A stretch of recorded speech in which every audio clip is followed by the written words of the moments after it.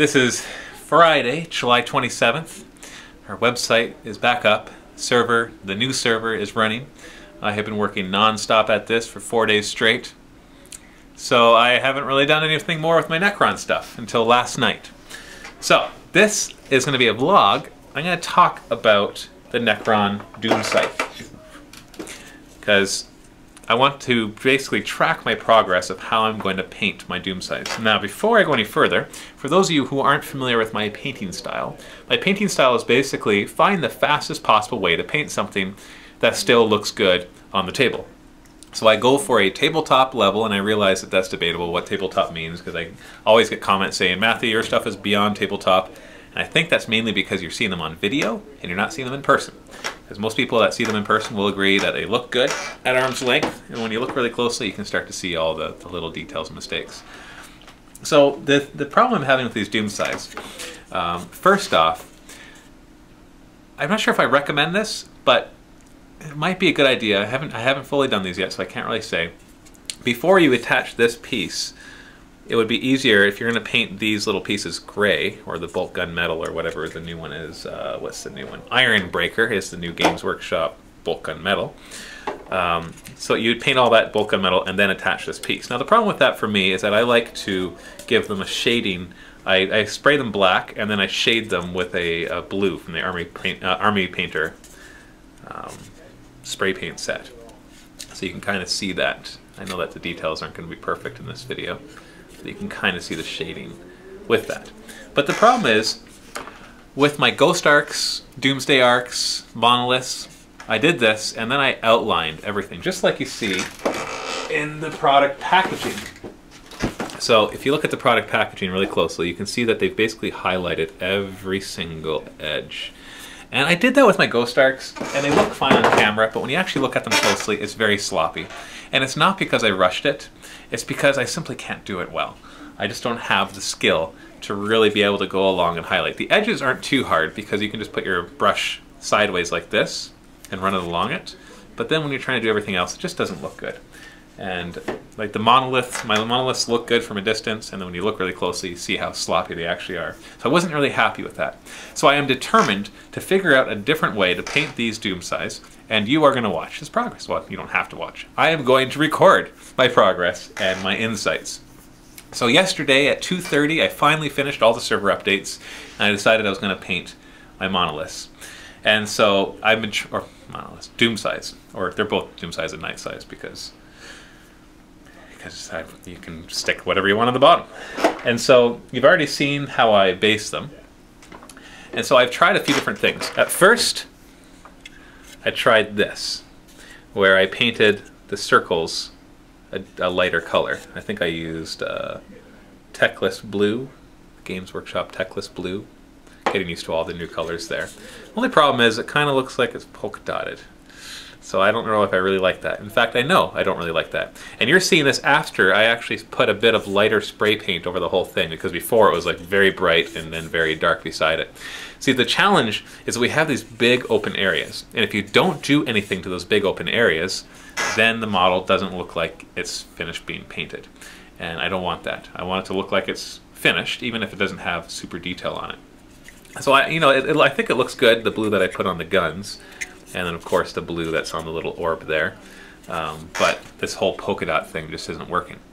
And I just, like I said, I'm avoiding trying to draw out all these lines. So then my next idea was, well, why don't I spray paint it a brighter blue and then wash it with the new, well, it's not a wash, it's a shade now, the Nuln Oil. This is basically your new Bada Black. And the problem is this is what it ends up looking like. And don't worry that these don't look good, because I'm just going to spray them and start from scratch. Sure, it'll put a couple layers of paint on it, but I'm not as picky as some. So this just doesn't look good.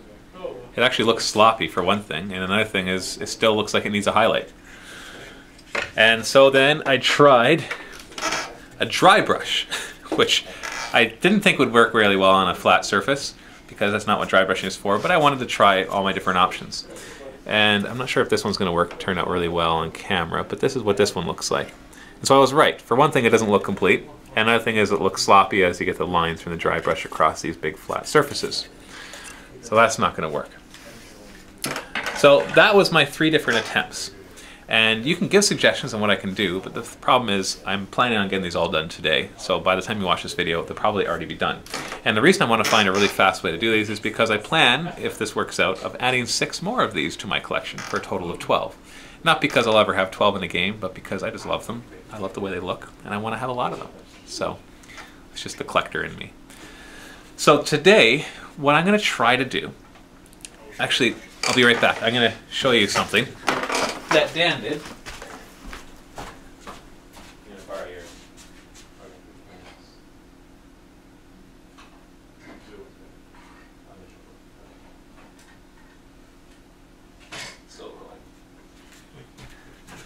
Okay.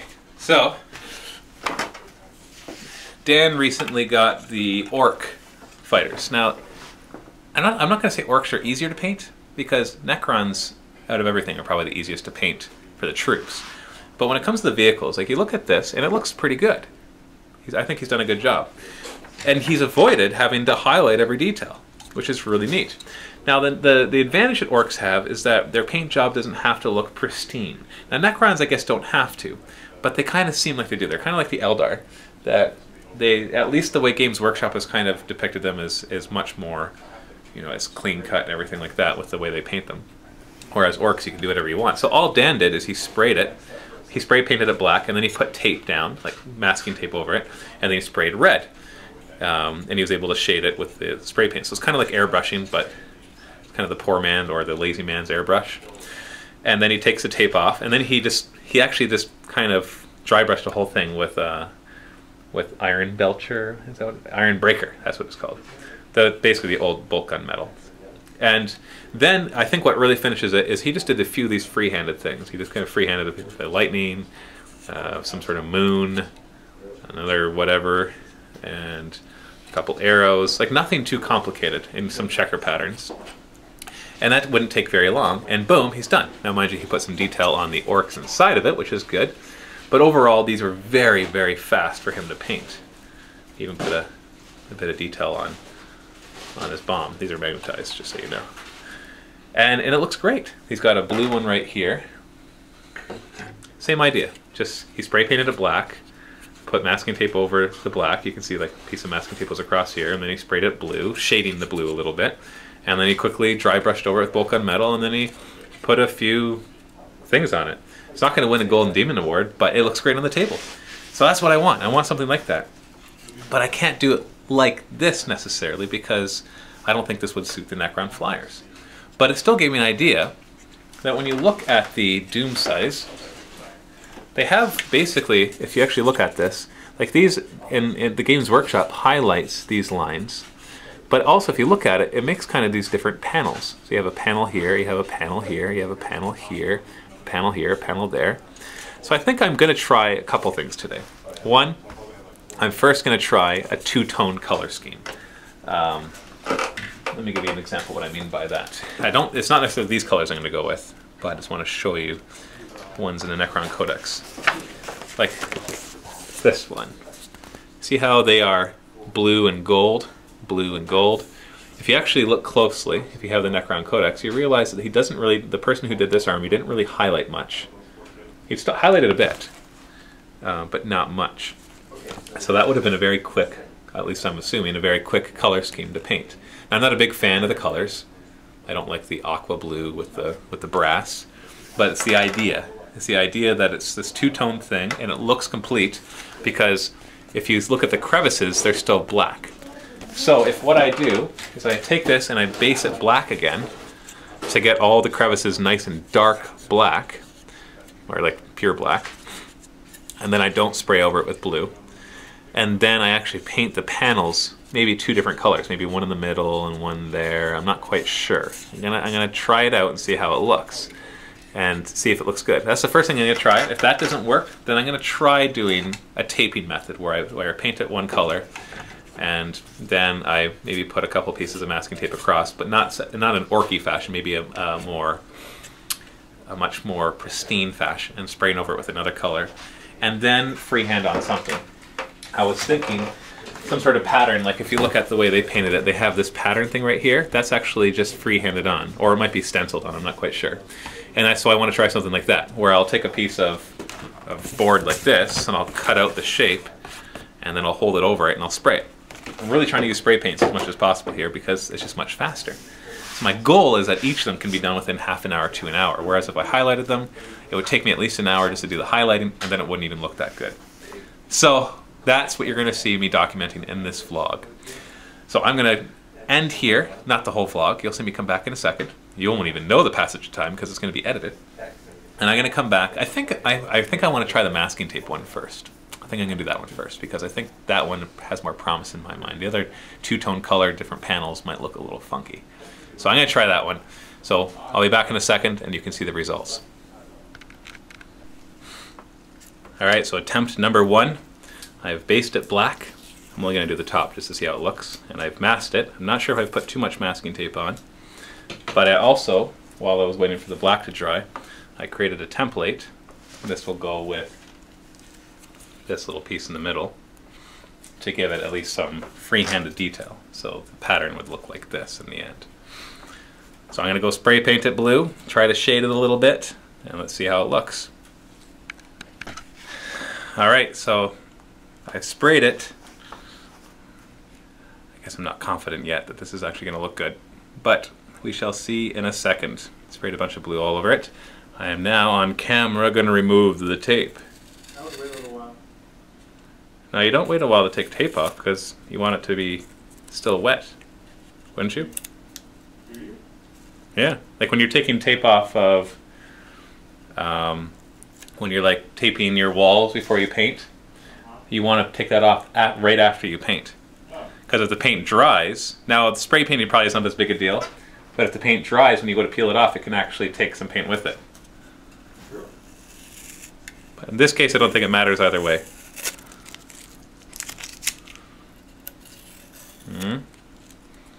Interesting. Interesting. Don't think it looks horrible.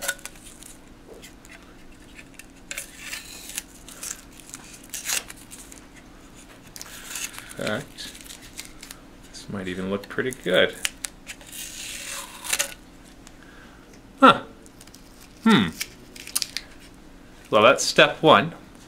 Step 2 is to spray the pattern on it with a brighter color, and then step 3 will be to pick out the metal details. So I think this is coming along. I'm still, you know, it obviously doesn't look done yet, but it does look pretty neat. I'm wondering if that blue is too dark, but maybe once we get the other details on, it'll look better. All right, so I'll be back for you in just a second. So, unfortunately, didn't work very well because this is on an angle and you put the stencil down, when you spray over it, the spray still gets in. And you can see that it went right in there and in here as well. This one's worse, I actually got my thumb on it and took some paint off. But you can see that it's nice and crisp on this side because this is the first attempt, it's not crisp anywhere. And this attempt I actually pushed the stencil down more on this side, but I couldn't get it all the way down because of all this in here, stopped it from going down. And so this is crisper, so I might be able to make it work, or I might just need to freehand something on. Maybe freehand a big lightning thing, I'm not sure. So that was attempt number 4. I'm going to put this one aside, and I'm going to go spray another one of these black and tape it. Although now that I've seen this once, I think what I'm going to do next time is I'll tape it the same way. I like the way that the pattern worked out. But after I spray it blue, I'm going to take the really light blue and just give it a really quick shade so that it's lighter on the front and darker on top. So I'll be back to show you that. Okay, my cell phone's ringing. Okay, I'm back.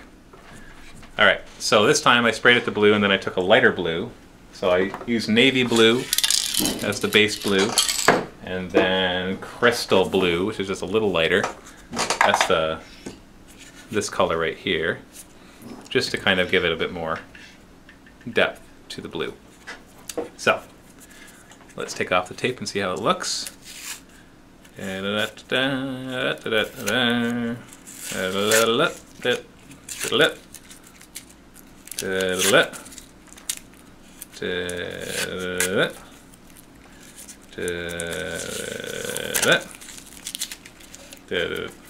That.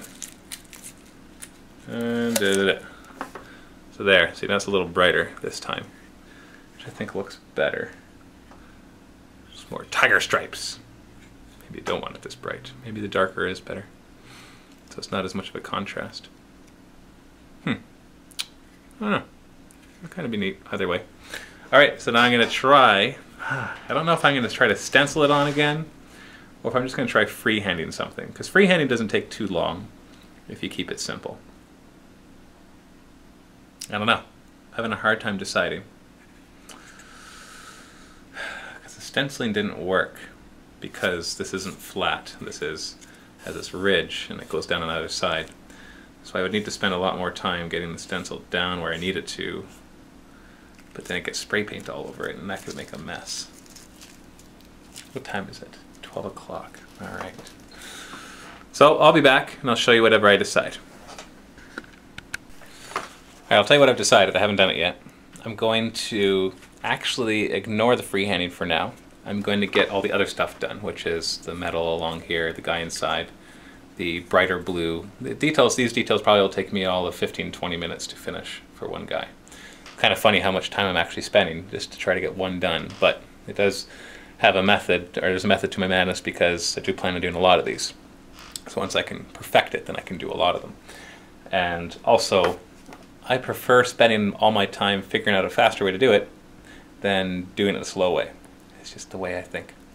So I'm going to do that, and we'll come back and we'll take a look at how finished it looks. Okay, I'm back. And here we are.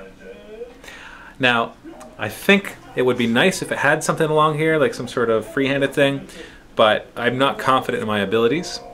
So you can see that I did the iron breaker along here, iron breaker on the engines, as you can see, iron breaker on these little things. It actually didn't take very long. I'll probably be able to get them done in a half hour each. And then I wash it over with Nuln oil, which is the new Bata Black, basically. It's a shade, but you wash the shade. I actually put a bit of red inside the engines too. I'm not sure if you're going to be able to see that very well, just to make them look like they're glowing. Same thing down here. I attached a death ray just so you can see it. That comes off. So there's a death ray. The bottom is very undetailed because you're never going to see it. You're always going to be seeing it like this or like this. And there's some gray there. So I picked out a bunch of details. Didn't take very long. And I will be the first to agree that somebody else could put a lot more detail on these. I've seen some really cool ones online. But I think the lines kind of give it enough detail that on camera, when you see 6 of these, or 3 of these, or 4 of these, you're not going to notice that it's missing heavy amounts of detail. And that's really what I'm looking for. So that's how you have to judge it, is it enough? I even did these, sorry, the little vents there, they're gray. So I think that's how I'm going to do them all. So I'm going to work on the other 5, spray them all black, tape them all up. I'm going to just do them assembly line.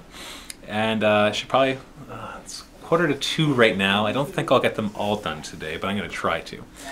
And that way I'll have 6 Doomscythes, night size. And then after I tackle everything else, I'll probably go back and get 6 more. So it'll be awesome. It actually wasn't very hard to paint the gray in there.